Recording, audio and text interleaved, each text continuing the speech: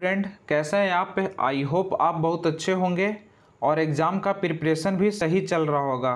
आज हम लोग कुछ most important one word substitution को देखेंगे जो एसएससी एमटीएस 2019 में पूछे हुए हैं और आने वाले एग्ज़ाम के लिए बहुत ही इम्पॉर्टेंट रहने वाला है।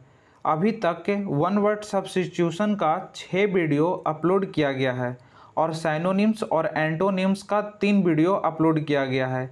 वीडियो में ओनली प्रीवियस ईयर क्वेश्चन ही करवाया गया है। Question number first, one who collects stumps, जो टिकटों का इकट्ठा करता है उन्हें क्या बोलते हैं?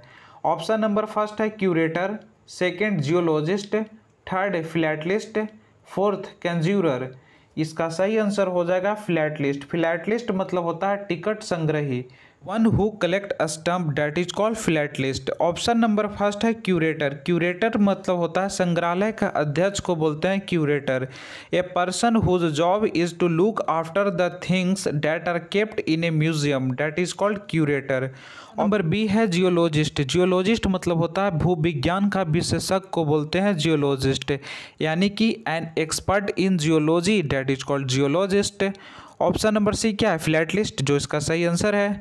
ऑप्शन नंबर डी क्या है? कंज्यूरर। कंज्यूरर मतलब होता है जादूगर। A person who does clever tricks date appear to be magic date is called कंज्यूरर। कंज्यूरर मतलब जादूगर, ठीक है। यानी इसका सही आंसर क्या हो जाएगा? फ्लैटलिस्ट। फ्लैटलिस्ट मतलब टिकट संग्रही, यानी कि one who collect stumps date is called फ्लैटलिस्ट।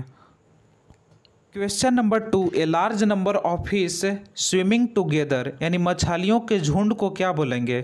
Option number first है pack, second soul, third हॉर्ड, fourth heard. इसका सही आंसर हो जाएगा सोल। सोल मतलब होता है मछलियों का झुंड। ऑप्शन नंबर फर्स्ट क्या है? पैक। पैक किसके कलेक्शन को बोलते हैं? ए पैक ऑफ बुल्स, यानी भेड़ों के झुंड को क्या बोलते हैं? Pack. A pack of neps, यानी दुष्टों की टोली को भी क्या बोलते हैं? पैक ही बोलते हैं। ए पैक ऑफ डॉग्स, यानी कुत्ते के झुंड को भी क्या बोलते हैं? पैक ही बोलते हैं। ए पैक ऑफ एसेस, यानी गधों के समूह को भी क्या बोलते हैं? पैक ही बोलते हैं। ए ट्रेन ऑफ डंकीज भी बोलते हैं, जब गधा एक समूह में एक कतार में चलता है, एक समूह में और एक कतार में चलता है, तब उसको क्या बोलते हैं? ए ट्रेन ऑफ डंकीज, यानी गधों का ऐसा समूह जो कतार में चलता है उसको बोलते हैं ए ट्रेन ऑफ डंकीज।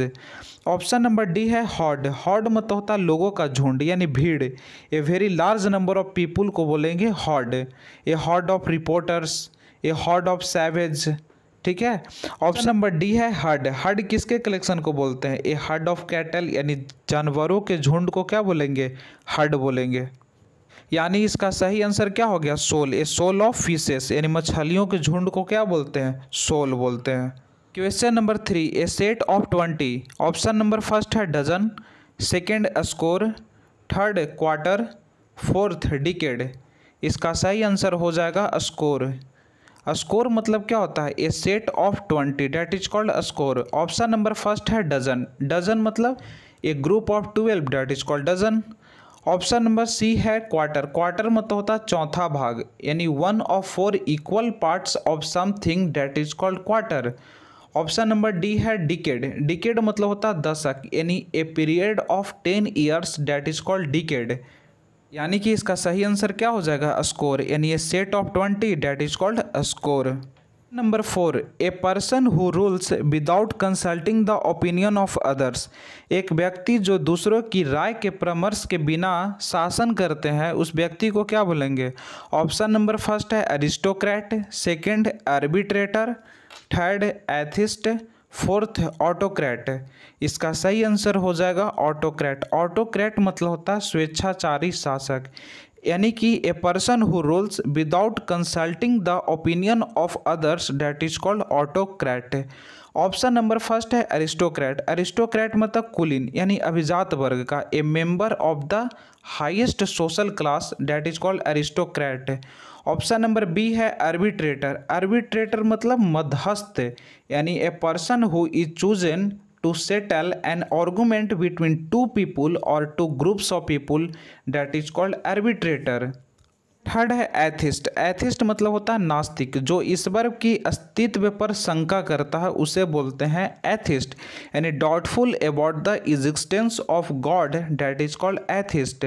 और क्या है ऑटोक्रेट, ऑटोक्रेट मतलब स्वेच्छाचारी शासक, यानी a person who rules without consulting the opinion of others, that is called autocrat. Autocrat मतलब स्वेच्छाचारी शासक। Question number 5, the system which is observe to do progress, कहने का मतलब सिस्टम जो प्रोग्रेस के लिए मनाया जाता है उसे क्या बोलेंगे। ऑप्शन नंबर फर्स्ट है violation, second empire, third preservation, fourth रिफॉर्मिज्म। सही आंसर हो जाएगा रिफॉर्मिज्म। रिफॉर्मिज्म मतलब होता है व्यवस्था, कानून आदि में सुधार लाना, डेट इज कॉल्ड रिफॉर्मिज्म। यानी the system which is observe to do progress, date is called रिफॉर्मिज्म। Number first है वायलेशन। वायलेशन मतलब होता है उल्लंघन या हनन, यानी टू ब्रेक अ रूल और an agreement, date is called violation. Option number B है इम्पेयर। इम्पेयर मतलब होता है किसी वस्तु को क्षतिग्रस्त या अधिक दुर्बल बना देना को बोलते हैं इम्पेयर, यानी कि टू डैमेज समथिंग और make it weaker, date is called empire. Option number C है प्रिजर्वेशन। प्रिजर्वेशन मतलब होता है सुरक्षा यानी हिफाजत, टू कीप समथिंग सेफ और in good condition, date is called preservation. Option number D क्या है रिफॉर्मिज्म। रिफॉर्मिज्म मतलब व्यवस्था, कानून आदि में सुधार लाना को बोलते हैं रिफॉर्मिज्म, यानी the system which is observe to do progress, that is called रिफॉर्मिज्म। Question number 6, that which can not be put out, जिसे बुझाया ना जा सके उसे क्या बोलेंगे। ऑप्शन नंबर फर्स्ट है इल्यूशन, सेकेंड है इंडिजिनस, थर्ड है इंसेंटिव, फोर्थ है इनएक्सटिंग्विशेबल। इसका सही आंसर हो जाएगा इनएक्सटिंग्विशेबल। इनएक्सटिंग्विशेबल मतलब होता है जिसे बुझाया न जा सके। That which can not be put out, that is called इनएक्सटिंग्विशेबल। Option number first है इल्यूशन। इल्यूशन मतलब होता है भ्रम, ए फॉल्स आइडिया। नंबर बी है इंडिजनस। इंडिजनस मतलब होता है स्वदेशी यानी स्थानीय यानी घरेलू, लिविंग और growing in a place where they are from originally, date is called indigenous. Option number third है इंसेंटिव। इंसेंटिव मतलब होता है प्रोत्साहन देने वाली वस्तु यानी प्रेरक, यानी something that encourage you to do something, that is called incentive. ये सारे क्वेश्चन MTS 2019 का है, रिपीट बहुत होते हैं SSC में, इसलिए इनको अच्छे से पढ़ लीजिएगा। Number 7, somebody that foretells the coming of something। फोरटेल मतलब होता है भविष्यवाणी करना, कहने का मतलब ऐसे लोग जो किसी चीज़ के आने की भविष्यवाणी करते हैं उसे क्या बोलेंगे। ऑप्शन नंबर फर्स्ट है intimation, second हार्विंगर, third endemic, fourth prodigy. इसका सही आंसर हो जाएगा हार्विंगर। हार्विंगर मतलब होता है अग्रदूत यानी संकेत, यानी somebody that foretells the coming of something, that is called हार्विंगर। Option number first है इंटीमेशन। इंटीमेशन मतलब होता है मत यानी विचार यानी अनुमान, ओपिनियन और जजमेंट को बोलते हैं एस्टिमेशन। ऑप्शन नंबर थर्ड है इंडेमिक। इंडेमिक मतलब होता है स्थानीय यानी घरेलू, है ना। ऑप्शन नंबर डी है प्रोडजी। प्रोडजी मतलब होता है विलक्षण प्रतिभा यानी संपन्न व्यक्ति, a child who is unusually good at something, that is called prodigy. इसका सही आंसर क्या हो जाएगा हार्विंगर। हार्विंगर मतलब somebody that foretells the coming of something, that is called हार्विंगर। Question number 8, send back a criminal into custody for further investigation. कहने का मतलब आगे की जांच के लिए अपराधी को हिरासत में वापस भेजने की प्रक्रिया को क्या कहेंगे। ऑप्शन नंबर फर्स्ट है समन, second notice, third remand, fourth offence. इसका सही आंसर हो जाएगा रिमांड। रिमांड मतलब होता है कैदी पर मुकदमा शुरू होने से पहले का समय को बोलते हैं रिमांड, यानी send back a criminal into custody for further investigation, that is called remand. Option number first है समन। समन मतलब होता है न्यायालय में उपस्थित होने के आदेश को बोलते हैं समन, यानी कि N order to appear in a court of law, that is called summon. Option B क्या है नोटिस। नोटिस मतलब होता है किसी बात पर ध्यान देना, the act of paying attention to something, that is called notice. Option D है ऑफेंस। ऑफेंस मतलब होता है अपराध यानी गैर कानूनी काम, क्राइम एंड इलीगल एक्शन को बोलते हैं ऑफेंस, यानी इसका सही आंसर क्या हो जाएगा रिमांड। रिमांड मतलब send back a criminal into custody for further investigation, that is called remand. Question number 9, station at the end of A root. Option number first है बीम, सेकंड है terminus, third है arrival, fourth है departure. इसका सही answer हो जाएगा terminus. Terminus मतलब होता है रेल या बस का अंतिम स्टेशन को बोलते हैं टर्मिनस, यानी द लास्ट स्टॉप और station at the end of A bus route और railway line, date is called terminus. Option number first है बीम। बीम देखिए नाउन भी है और वर्ब भी है। नाउन के रूप में होता है प्रकाश रेखा यानी किरण, ए लाइन और light, date is called beam. और वर्ब के रूप में होता है प्रसन्नता से मुस्कुराना, to smile happily, date is called beam. Option number third है अराइवल। अराइवल मतलब होता है आगमन या पहुँच, reaching the place to which you were travelling, date is called arrival. Option number fourth है डिपार्चर। डिपार्चर मतलब होता है प्रस्थान यानी रवानगी, लिविंग और going away from a place, date is called departure, यानी इसका सही आंसर क्या हो जाएगा टर्मिनस। टर्मिनस मतलब क्या होता है station at the end of A root, date is called terminus. Question number 10, have no beginning और एंड टू इट्स एग्जिस्टेंस। कहने का मतलब जिसके अस्तित्व का कोई शुरुआत या अंत नहीं है उसे क्या बोलेंगे। ऑप्शन नंबर फर्स्ट है ephemeral, second eternal, third transient, fourth मॉर्टल। इसका सही आंसर हो जाएगा इटर्नल। इटर्नल मतलब होता है अनंत या अनादि। हैव नो बिगिनिंग और and to its existence, date is called eternal. Option number first है इफेमरल। इफेमरल मतलब होता है क्षणिक के, लास्टिंग और used only for a short period of time, date is called ephemeral. Option number C है transient. Transient मतलब भी अस्थायी यानी क्षणिक ही होता है।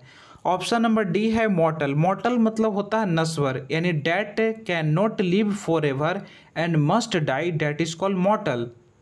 इसका सही आंसर क्या हो जाएगा इटर्नल। इटर्नल मतलब हैव नो बिगिनिंग और and to its existence, date is called eternal. Question number 11, placing a thing beside another. Option number first है इम्पोज, सेकेंड रिपोज, थर्ड है एक्सपोज, फोर्थ है जक्स्टपोज। इसका सही आंसर हो जाएगा जक्स्टपोज। जक्स्टपोज मतलब होता है दो के बीच तीसरे को रखना को बोलते हैं जक्स्टपोज, यानी placing a thing besides another, date is called जक्स्टपोज। Option number first है इम्पोज। इम्पोज मतलब होता है थोपना यानी अपनी शक्ति या अधिकार के बल पर कानून नियम को मनवाना को बोलते हैं impose. To make a law, rule, opinion be accepted by using your power और authority, date is called impose. Option number B है रिपोज। रिपोज मतलब होता है आराम या विश्राम, रेस्ट और स्लीप पे। ऑप्शन नंबर सी है एक्सपोज। एक्सपोज मतलब होता है रहस्य खोल देना यानी भंडा फोड़ देना को बोलते हैं expose. To show something date is usually hidden, date is called expose. इसका सही आंसर क्या हो जाएगा जक्स्टपोज। Question number 12, doing something according to one's own free will. कहने का मतलब अपनी मर्जी से कुछ करना को क्या बोलेंगे। ऑप्शन नंबर फर्स्ट है विलफुली, सेकेंड है ऑब्लिजिंगली, थर्ड है वॉलंटरली, फोर्थ है कंपल्सरी। इसका सही आंसर क्या हो जाएगा वॉलंटरली। वॉलंटरली मतलब होता है स्वेच्छा से, यानी doing something according to one's own free will, date is called voluntarily. Option number first है विलफुली। विलफुली मतलब होता है जानबूझकर। ऑप्शन नंबर बी है ऑब्लिजिंगली। ऑब्लिजिंगली मतलब होता है उदारता पूर्वक। ऑप्शन नंबर डी है कंपलसरी। कंपलसरी मतलब अनिवार्य, ऑब्लिगेटरी हो गया, मैंडेटरी हो गया, नेसेसरी हो गया, अनअवॉइडेबल, सब मतलब क्या होता है अनिवार्य होता है। ये सारे क्वेश्चन प्रीवियस ईयर 2019 MTS का है, अच्छे से पढ़ लीजिएगा, क्वेश्चन बहुत ही रिपीट होते रहते हैं।